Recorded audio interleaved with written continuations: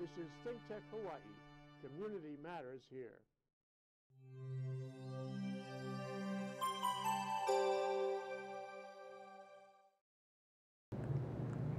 Aloha, I'm Marcia Joyner, and we are Navigating the Journey. Navigating the Journey is dedicated to exploring the options and choices in life. And today we will journey down a very special path. The artist and sculptor Kim Duffet recognized there was a problem on Gandhi Day a couple years ago when he looked at the sculpture and saw how dark it was. And so his whole idea was that this whole area needed to be upgraded, the consciousness needed to be there, the peace that Gandhi was or exhibited. So, making these changes to transform the experience of the Gandhi Park, he decided, made a deal with himself and anyone that would listen, that it had to be transformed. And so to take it from the dark patina to a lovely earth tone patina, to allow people to see the warmth, the feeling that Gandhi was, not this deep, dark person. So he ventured out to create, to sculpt, to find people, to do all of these wonderful things to make this statue come alive with the new patina. So today we are going to talk to my dear friend, Kim Duffet, who is just precious. You have seen his sculptures everywhere in this city. They are just incredible. So before we go down that path, Kim, welcome. Welcome. Thank you, thank you, thank you for taking this trip. Thanks so much, Marcia. To tell us now, when you looked at the statue, at the Gandhi event, which is October 2nd, coming up real soon. Sure. When you looked at that a couple of years ago, what was it you saw? What did you feel? What happened that made you say, we have to do something? What? Well, as an artist, you see things that the rest of us don't see. Right. Well, that was in 2014, and we've supported that event for many years as musicians, my wife and I. And so I was looking at it at the park, and I realized it was so dark. You couldn't see it even from 20 feet away, let alone from the street. And as testament to that, that sculpture has been here in the city for 24 years, and hardly anyone knows that it's here. Yes. And it's really quite a beautiful sculpture. So I made a proposal to the city and, Mayor's Office for Culture and the Arts. It's under their kuleana. And I had to go before the City Art Commission and make a proposal, and designed a whole thing for that in 2 phases, and they approved that. And then I went to the City Council, and they supported it. They said, if you can come through with the first phase, which was basically change the patina and add informational plaques to the pedestal, and get money to support that, we will help fund the second phase, which was much more ambitious, to create that kind of park space. To give it that sacredness that that whole area needs.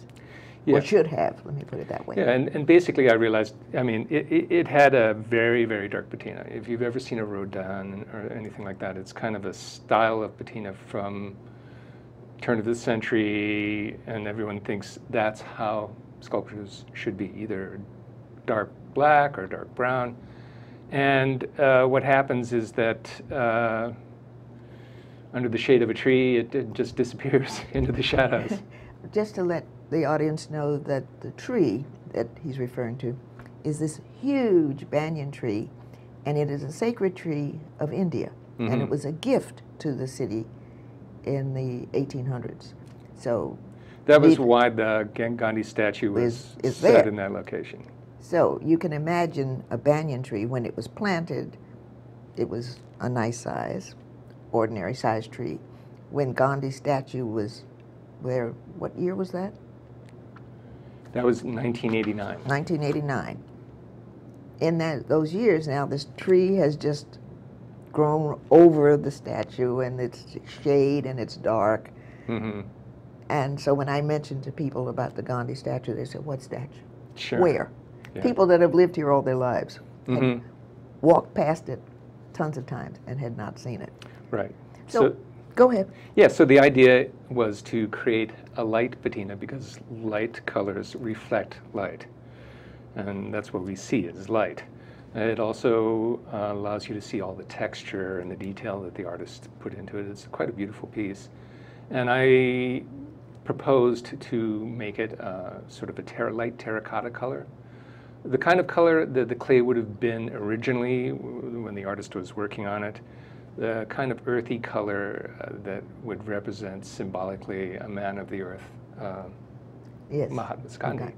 Well, now tell me, I understand that you had to find the original sculptor because all art is copyrighted. So you had to find the original sculptor in order to do the work. So tell us about him.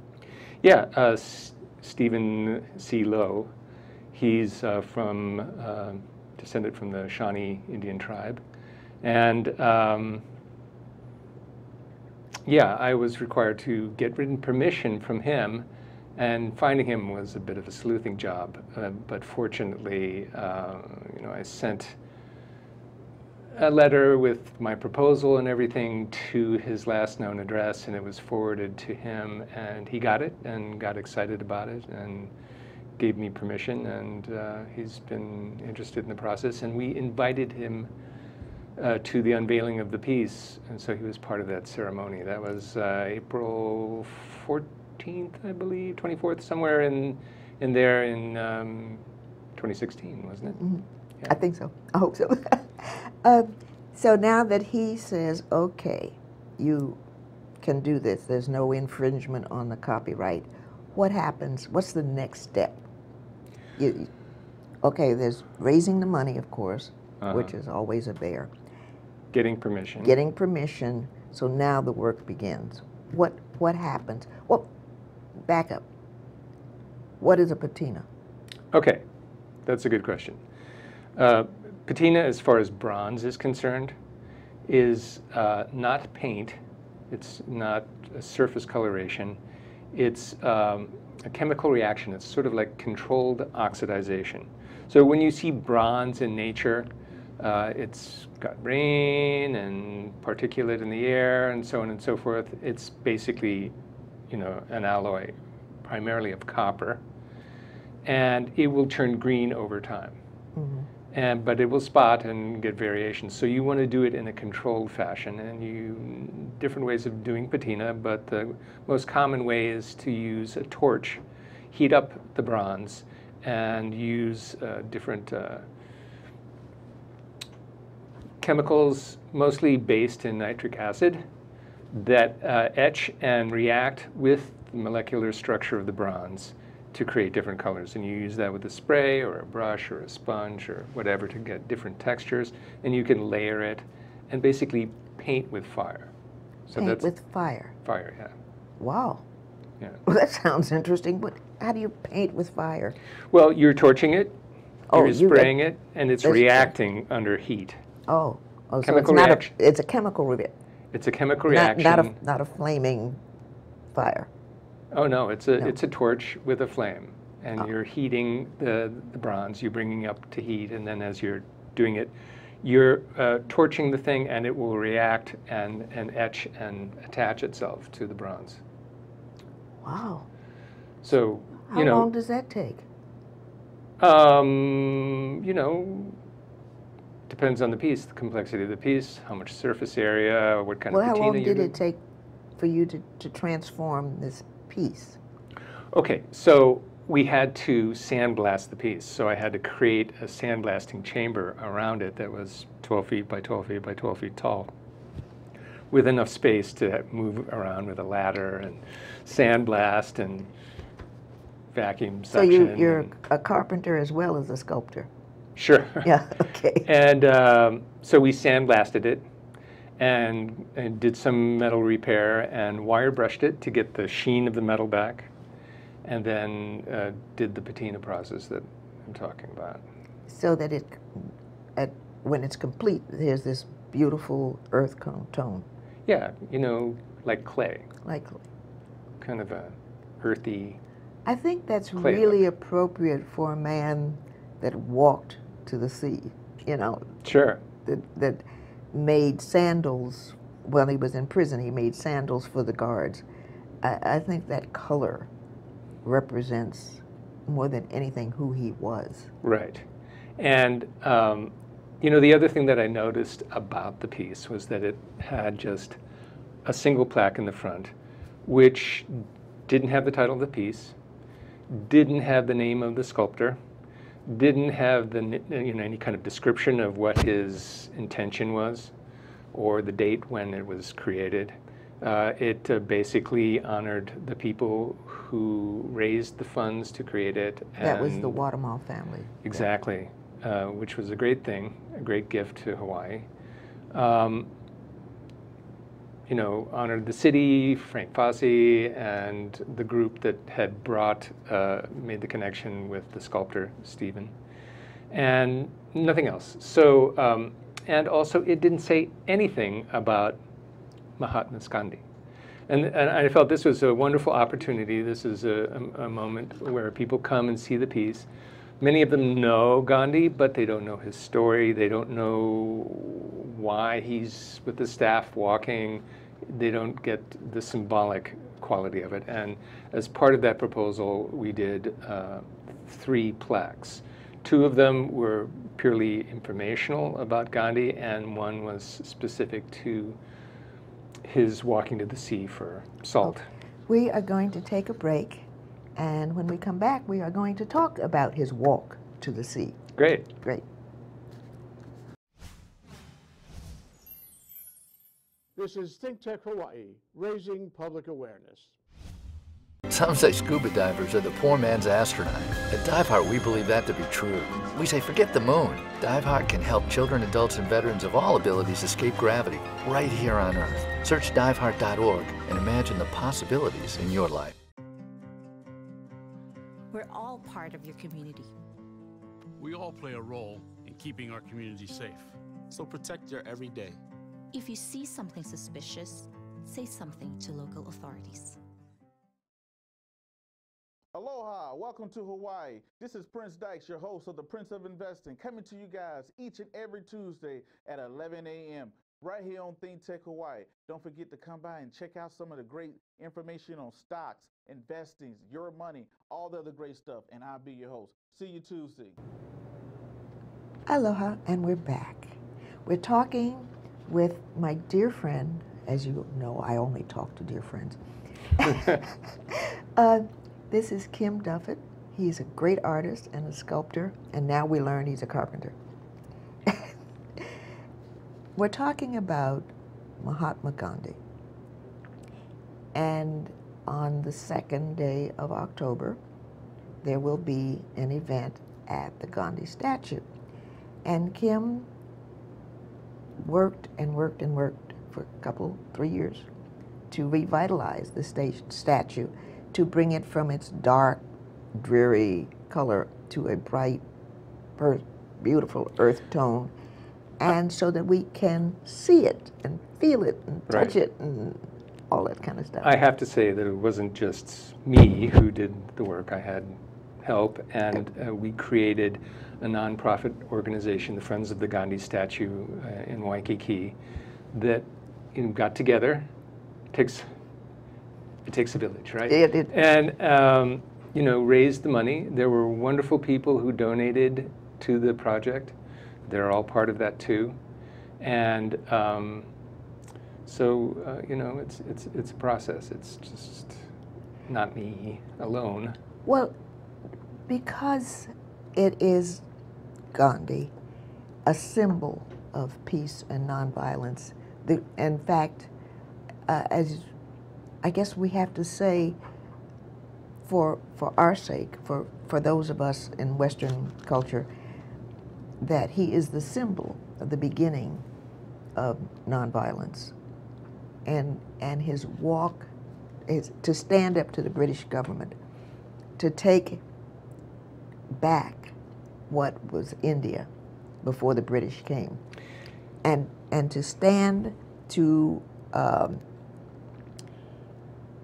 stand up in a nonviolent way, and then have the people of India and what is now Pakistan, to have those people come together to take on the British government and tell them, you got to go home. You know, a lot of people think, well, what's the deal about salt? Why is that important? Salt is on the table every day. It's basically a cheap commodity. But in those days, it was the British Empire, and they wanted to legalize a monopoly in their favor and control salt, and that's what they did. They controlled all the mines and the salt production by the sea, and Indians who, you know, it's a struggling, poor or wealthy, it doesn't matter, they need salt. Mm-hmm. And salt was not cheap when it was coming through the British, and it was a symbolic moment for him to walk to the sea. He started alone, and by the time he got there, thousands of people were following him. All across India, as large as India is, and people came from everywhere to follow. And he was a true revolutionary. We look at, there's something about this walking. I don't know what, I'm not sure that I can have words for it. It's something Jesus anybody can do. Jesus walked. He was a true revolutionary, and then they killed him. Gandhi walked and then was assassinated by his own people.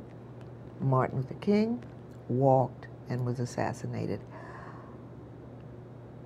People, the power structure cannot deal with these revolutionaries that people follow. They said, this is, we can't do this, we can't deal with this. But he showed us how people coming together for their home, for their land, Can stand up and speak out against something as big as the British Empire. without violence. Without violence. Right. The violence, though, came to Gandhi after all of the years that he suffered and worked for his people, to be killed by his own person, by a Hindu, was really sad. But that caused so many people to come to follow. I guess that's that moment that you have to die to live forever is, and I use those three, Jesus, Gandhi, and King, that at that moment of death, they live forever. There's so many revolutionaries, we don't know their names. So, well, they sacrificed their lives for what they felt and thought and stood for. mm-hmm. Gandhi did much more than walk. Oh, yes. He was a fantastic author and wrote many, many books, and many of them spoke about his method of nonviolent protest, which inspired Martin Luther King, yes, inspired John Lennon, mm-hmm. inspired still today people all over the world yes, to stand up. All the protests, Black Lives Matter, all of this has a foundation in what Gandhi proved in that march. And it was more than just, like I said, the march, more than just the salt. It was the independence of India. Mm-hmm. That he told the British, you know, we can be friends, but you must go home. Mm-hmm.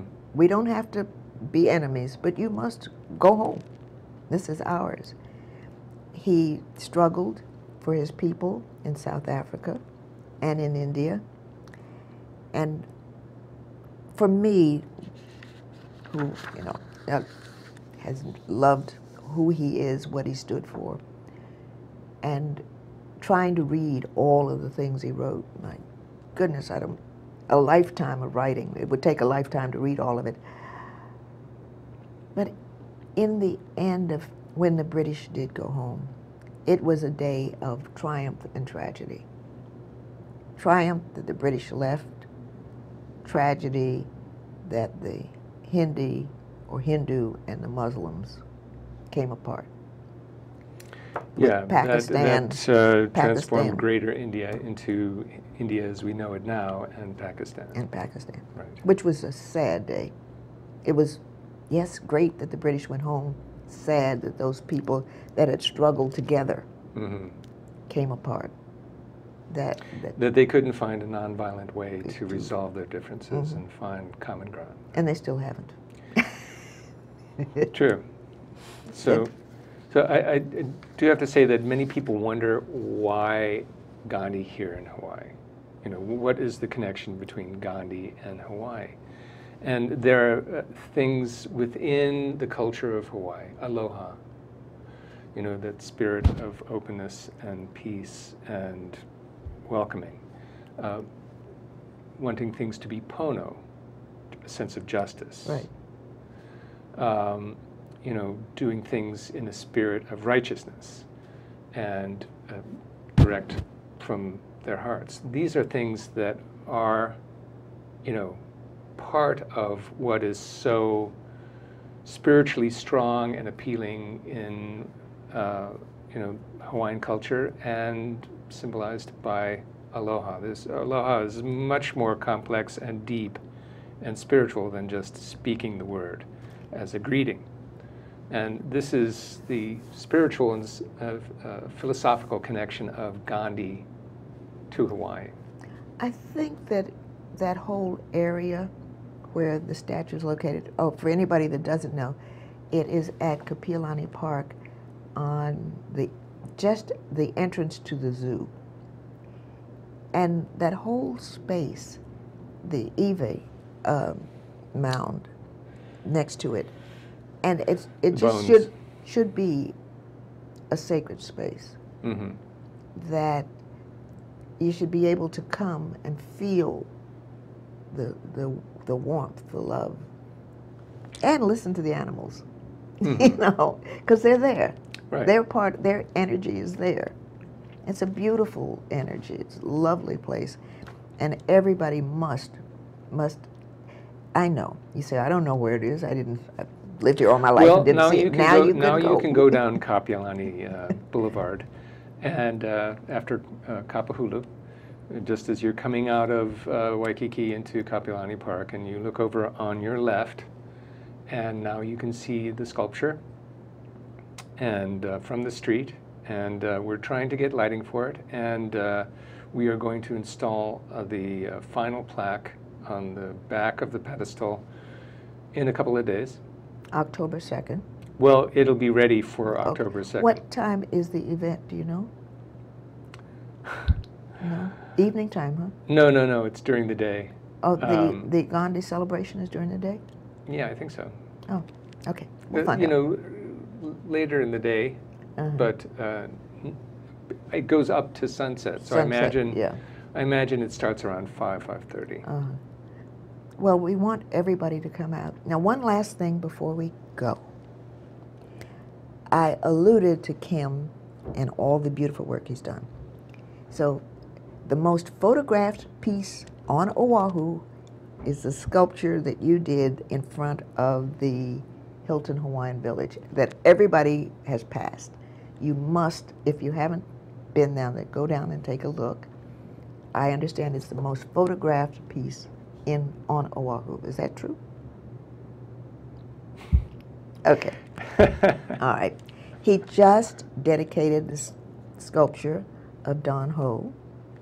He did one of Gabby Pahinui, Alfred Apaka. Just, the city is just full of his incredibly gorgeous work. Iolani Luahine. Yes, and also at the Hilton. Right. Yeah. Iolani and Alfred are in front of the Tapa Tower. So again, take the time to go look at all of these sculptures that he has done. The Punahou.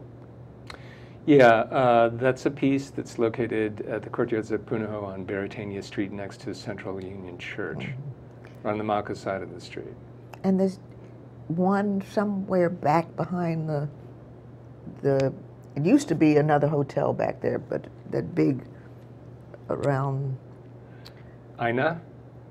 Is in that front of the Grand Waikiki Inn? the Grand Waikiki? Yeah. The new hotel. Yeah. Yeah, as you're entering into Waikiki, you cross over the Alawai Canal and you pass by the Prince and the Ilikai. And right at that bend, there's a 15-foot tall granite ring poi pounder. And at the top, it's the carving of the islands representing the islands of Hawaii. And there are water spilling off the sides representing the many beautiful waterfalls, and down the front and in the back, and a flame in the center. So that piece represents the elements of earth, air, fire, and water that are constantly interacting to create the Aina. Well, Kim, of course, is a great artist, sculptor. Sculptor? Sculptor, yes. Yeah, sculptor. So you are on the internet. People can take a look under Kim Duffet, sculptor. Kim Duffet, www.kimduffet.com. And take a look at all of his wonderful things, and then take the time to go down Kapiolani Boulevard and take a look at the Gandhi statue. Thank you so much, Kim. Thank you for being with us, and we will see you next week. Aloha.